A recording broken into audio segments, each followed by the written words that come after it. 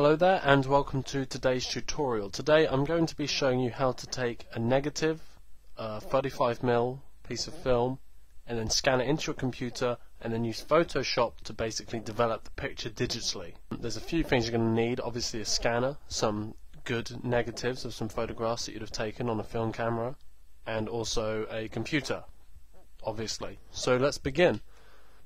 So if we take the negatives out of the casing here, and obviously you're better off not using your fingers, but that's okay because there's going to be some touching up we're going to do in Photoshop if you don't have, say, a set of quite delicate tweezers or something like that. And if you just hold them up to the light there, you can get an idea of which picture it is that you might want to work with. So with this scanner there's a white backdrop there that we can basically line up the piece of film with. If you don't happen to have that, then you can use a white piece of card, but for this obviously that's not a problem. Okay, now that we have our images ready to be scanned, we need to bring them into the computer. Now I'm running off of Apple Mac's Lion operating system, and I can use Preview software to bring my images in. Obviously this part of the tutorial you're going to have to work it depending on what scanner you've got, what software you've got to bring the negatives in with. So I just have to go to File, Import from Scanner, and just select the Epson printer. And there you can hear it doing an overview scan. Now the settings that you get with the general sort of scanning software are mostly going to be correct. What you need to make sure of is that the scanning software isn't going to try and do anything to your image in terms of correcting it or trying to fix it, because that will just take away your ability to edit the image. The most important thing is that you set your resolution high. It could come at standard 72 or something like that. You want it nice and big because obviously these negatives are very small, so you want as much playroom as possible, and for me I'm going with 2400 dpi. The only other thing is if you're working with one negative in particular, if you have the option to use custom sizes for the software to focus on when scanning, you're going to save yourself a lot of time, because 2400 dpi resolution on an A4 size surface is going to take a long time. And that's it, so I'm just going to hit scan.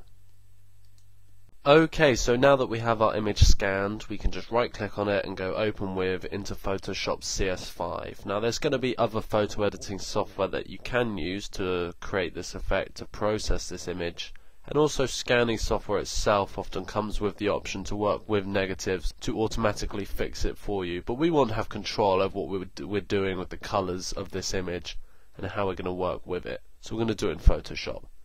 So select the polyagonal tool and just create your own custom marquee around the frame of this image, because the first thing we notice here is that it's slightly off center and we just want to straighten that out.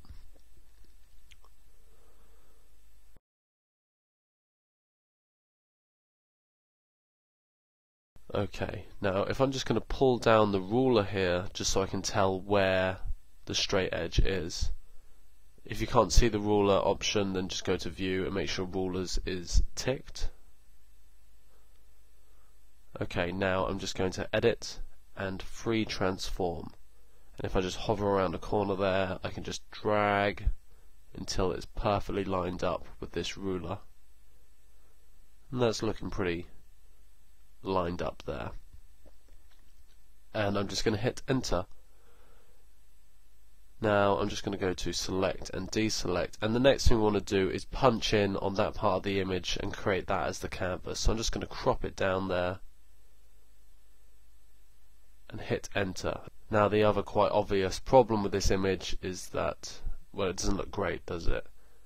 And it needs to be inverted so that we can actually start to see the image as it would be when it was being processed traditionally. So if we just go to image and adjustments and, well, click invert, then although in a way that has kind of washed the image out completely because we're looking at the correct colours here, the actual colour balance is incorrect. So as long as the photo is taken correctly, then this is actually perfectly exposed.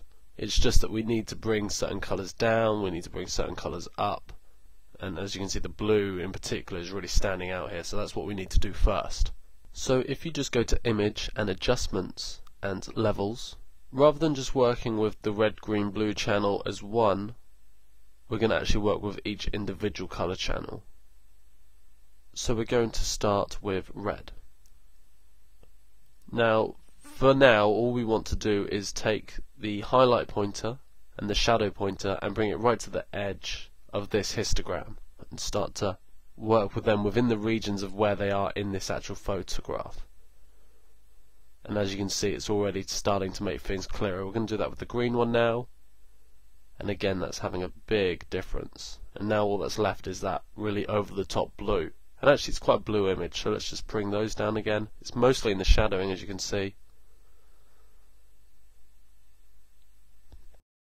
And although that's still looking a little washed out, the colour balance is a lot more even now. And what we can use is the RGB channel, just all of them together, to make final tweaks, mainly in the midtones here. And really what we're wanting to do is just add some more contrast to this image.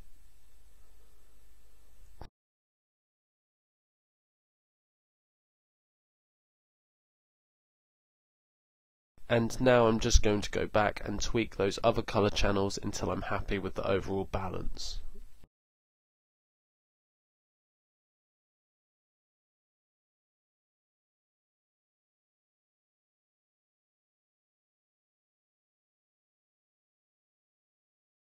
Now, as we start to bring the image out, you might notice the amount of imperfections all over the negative, the dust and scratches.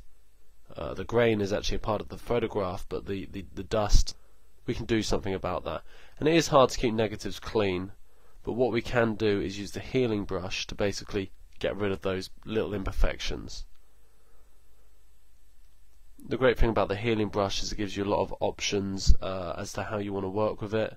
And in this case, we're going to want to bring the hardness right down.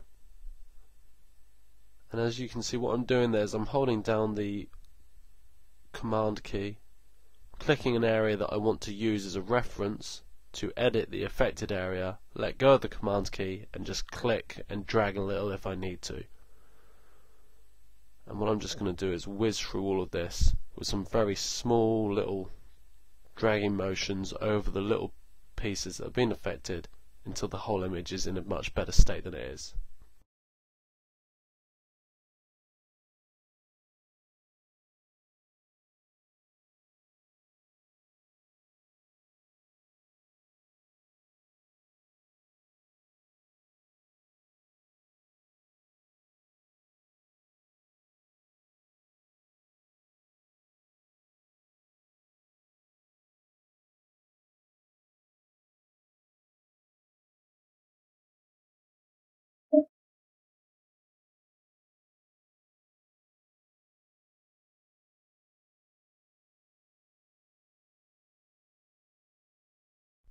So we're basically looking at a finished image here. What you might want to do is just try and sharpen it up a little, if that's necessary.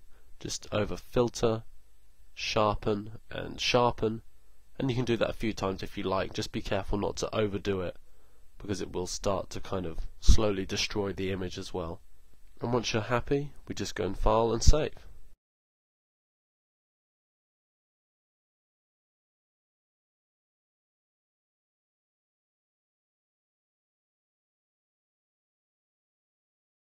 And now if we just compare our two images, compared to the negative, we've come a long way.